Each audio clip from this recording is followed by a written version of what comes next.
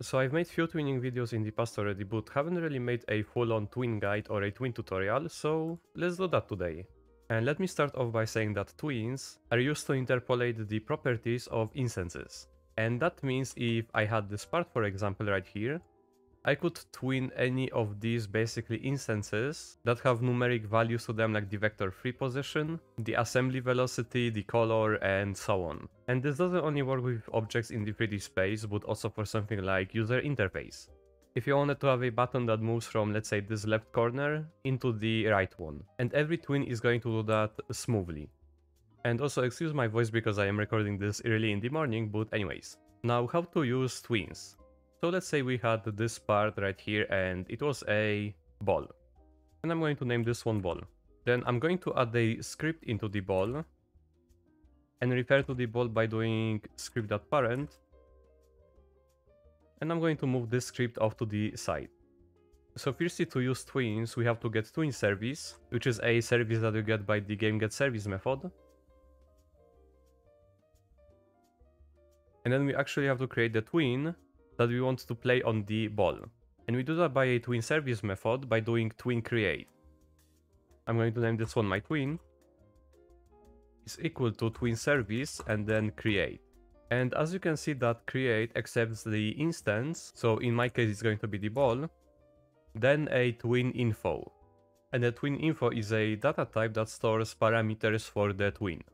And we also create it by either doing a local variable or just typing the tweenInfo right here.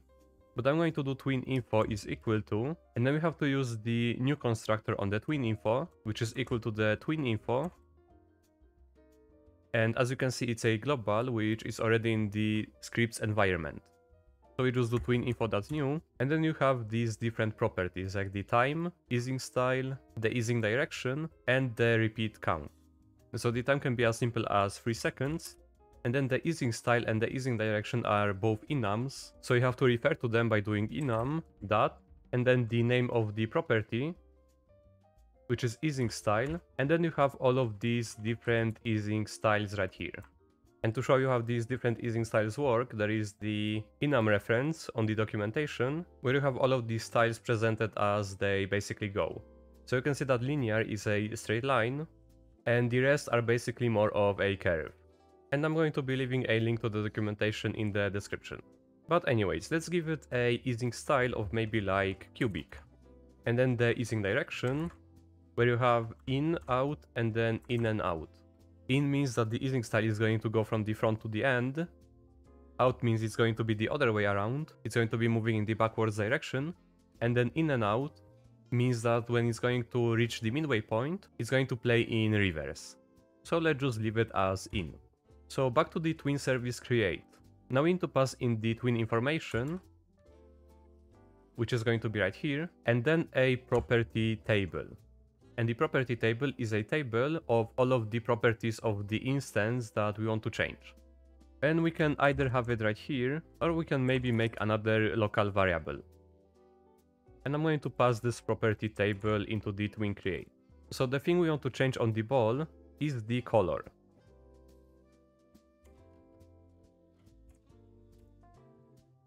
So we set the color to be color_free.new, and then we can tween it to maybe be red. And if you wanted to change multiple properties, you could just do a comma, and I'm going to just format it like this so it's more readable, and then just add another property in the table of, let's say, like a C-frame, which would be equal to ball.cframe, and then let's say I wanted to just move this ball a little bit up. So I would add a vector_free.new on 0, 1, and 0. And right now nothing is going to happen if I do a run test. That's because we created the tween and didn't play it. And to play the tween we need to use the play method.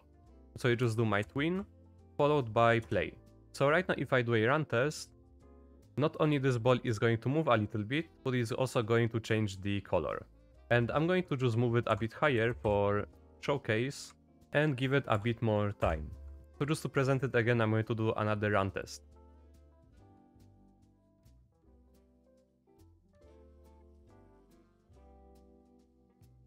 Oh, and there it goes. You can see that it was going much slower, and that's because I added more time. And that's the basics of a tween. And right now let me talk about different properties and events of tweens. So the first thing I'm going to say is that if you want to wait for the tween to finish, if you have the tween variable, you can follow it by the dot notation and then search for the completed event. And then you can either just connect a function that's going to happen after the tween finishes. I'm just going to print out finished after it's done. So after 3 seconds, it should just print out finished right here. Or a different method you can use, if you don't want to connect the event, is the wait method. And then after it finishes, I'm going to print out finished again, where this scope of this script is going to wait for the tween to complete. So then later it can basically just continue some code here, let's say, that was running after. And again, it printed out finished. And I'm just going to comment this line for now. Now if I, let's say, wanted to play this tween for 10 seconds, and then just wanted to pause it after like 3 seconds maybe. So I can do task wait 3, and then do my tween and then use the pause method. So after 3 seconds, it basically just stopped playing the tween. And now if I add the completed function again, and do a playtest, that tween is not going to complete because it's going to be basically just frozen. So this function isn't going to happen. And I'm just going to change this one to 5 seconds. And let's say I wanted to resume the tween after another 2 seconds. And I can do that by just doing tween play again.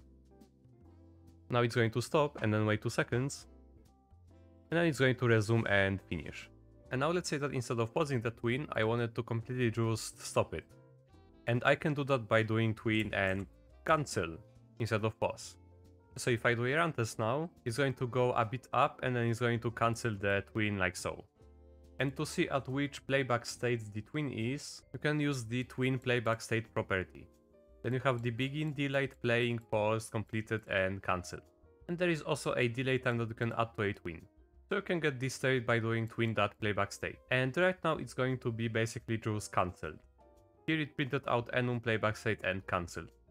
And that's because it was cancelled right here. And now let's say you wanted to play multiple tweens at once. And instead of having multiple properties of one instance, you would have basically multiple instances that you want the tweens to play on. And I can do that by moving this script into the server script service, let's say, and just duplicate this ball and name this one ball2. Then just do workspace.ball and workspace.ball2.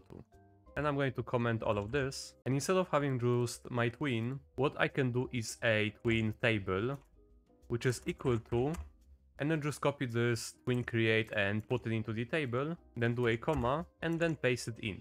And except doing ball, I'm going to do ball2. And now I want to basically just loop through the tween table,